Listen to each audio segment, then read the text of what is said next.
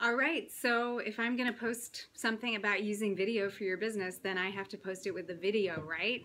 It's true. Well, I chose this cool background because I think it's interesting. It's keeping your attention, isn't it? And I share my office with a theater company, so there's always something going on. There are always people using wigs.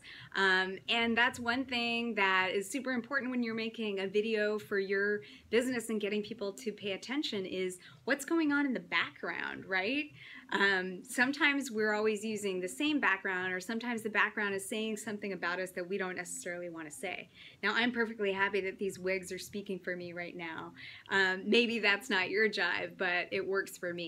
So using video in your business is super important. It's a way to get people to pay attention, and I encourage you to read my blog post about why using video in your business is something that you have to embrace. There are a lot of statistics around this, and if you're not convinced, read the article and you will be.